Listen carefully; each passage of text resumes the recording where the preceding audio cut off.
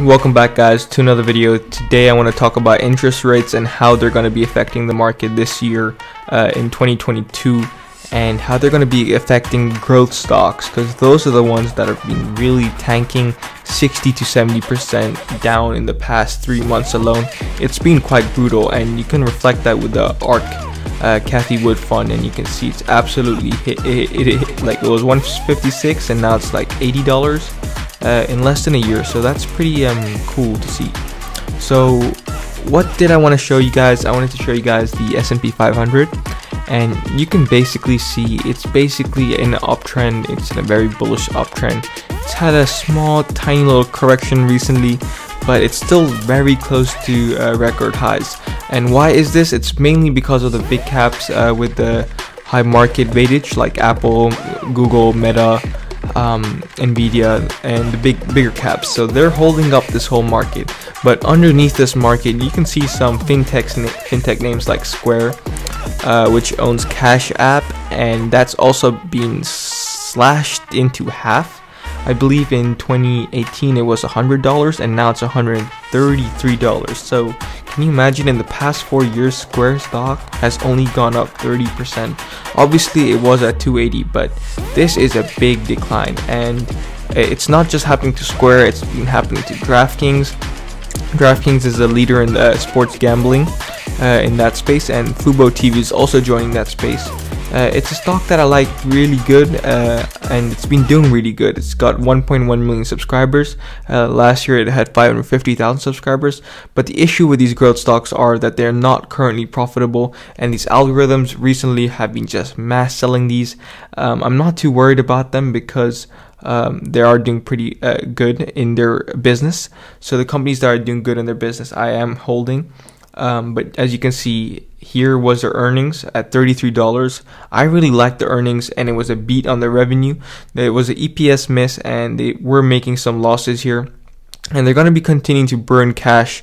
But companies that are burning cash are an absolutely no-no, or any company with a high PE. Most of these companies don't even have a PE. I like Magnite. It hit a high of $61 about a year ago, and now it's all the way at 15. So I'm not telling you guys to exactly enter the space and go full on into growth stocks, but if you want to outperform the market in the long run, you want to go with some growth stocks to have in your portfolio to outperform in the long run. Most money managers are going for energy companies like Chevron, Exxon, and also JP Morgan, like financial companies. You can always buy one or two of those ETFs, but this is the opportunity to buy these long-term growth stories. And basically, you don't want to chase the stock, you want the stock to kind of chase you. And you can see these declines, they're absolutely brutal. So we should be taking an opportunity of these. Here's another one I like Bumble. The economy is opening up. Once the earnings come, or a prelim an earnings announcement comes, and if the earnings are good, there's a good EPS, and they're almost profitable. They're like a Tinder, but a lot smaller. But they are one of the most famous dating apps here. Beyond Meat, I don't really like their current financials they're reporting, but they did report a great deal with KFC, and it's one of the most shorted stocks in the Russell 2000 recently. Wish is another stock. It's been a bit of a disappointment from its IPO. It was at $31 after its IPO. It's currently 1/10 of its value. It has $1 billion in its balance sheet, but it's not looking good on Google Trends, guys. Its sales are going to be down a lot, but I do think that they're trying to cut down their marketing cost, so that's why the sales might be down. But they are going to be getting a CEO before 1st of February, so that's a cool catalyst to look out for. Let's just look at some other stocks that I've been recently looking at. There's Corsair Gaming. I know that GPUs have been really expensive recently, and I don't know if there's going to be a lot of demand for computer gaming items, but as the economy is opening up, more people want to stay outside. But guys, the PE on this is 17. It's come really low, and it's a profitable company. So there is definitely less risk on these ones. So you do want to have a combination of companies that are not making a profit and companies that are making like huge losses. Yes, growing revenues fast is important. The ARK fund, I don't know if this is exactly the bottom. No one does. But if you want to be in the long-term story of companies like Teladoc or Zoom, which I do think have really good business models. Zoom is, I think, trading at a 45 multiple PE. Teladoc is unfortunately not profitable yet. I think they overpaid on their acquisition of Livongo. So it did go up to 292, and it's a bit shocking because I haven't seen such great deals since the pandemic of March 2020, and it is beyond my imagination that we would see something like this.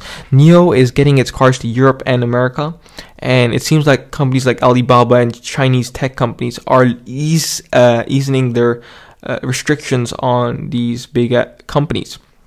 So with the China fear going away, NIO could be a great one to buy an EV stock. It is trading at a market cap of almost 50 billion, but it is less than companies like Lucid Motors, which are not producing many cars right now. Then we got Stitch Fix. I don't know much about this company, but I just added it to my watch list. You can see this absolutely big run in January. Okay, one of my retailer stocks that I like is American Eagle. It has a 3% dividend yield, and it's making nice profits. In the pandemic, it did come to $7, but its business model is doing really good. Same as Dick's. I don't know if I have Dick's on my watch list on TradingView here, but there's so many deals out there, and that's what the problem is. There's too many deals out there that we just don't know when they're gonna bottom. When is the money gonna come to buy these? Like Dick's, it's trading at an 8 PE, and its business has grown a lot. Its revenue has grown a lot, and its net income has also grown a lot since the pandemic. So these are some of the stories you have to look at. Netflix today announced that it's going to be increasing the subscription prices for its packages in America by $1. And this one has also fallen. Here was like this hype behind the Squid Game series, but 500, this line as a support, 474, it seems like is the long-term support of it. So it could gap down a bit more further, and it's maybe trying to create a support here. We're going to have to see, but in the long run, who cares, guys? Interest rates are not going to stop these companies from growing. Interest rates are still really low right now. They're probably going to be around 1 to 2% for the next 5 years. And those are historically low interest rates. And the main reason why these stocks are falling are based on fear and these algorithms taking advantage of this weak sentiment. So basically what happens is when interest rates start to rise, investors' appetite for risk declines because they rather have money in their bank and earning that interest. So they want to take less risk. And that's why cryptocurrencies like Bitcoin have been also falling. And that's pretty interesting, but long run, there are too many opportunities to just avoid. Oh my god, I can't believe I forgot SoFi, one of my favorite fintech plays. It's been going between 13 and 22 for the past 3 times, and its earnings were pretty good. They also raised capital over here. We're going to have to see in the next earnings and if they can get their banking charter. There are many more companies falling. I can name you Robinhood, 70% from its highs. Basically, any IPOs have been going really horrible. C3 AI is one. This is one called Hyzon, which had a short seller report. So this is a bit speculative, but it is into the hydrogen space for making commercial vehicles. So I think that's about it, guys, for this video. If you guys have any questions, let me know down below in the comment section below. And Upstart is a great buy at this price, and I'll see you guys next time.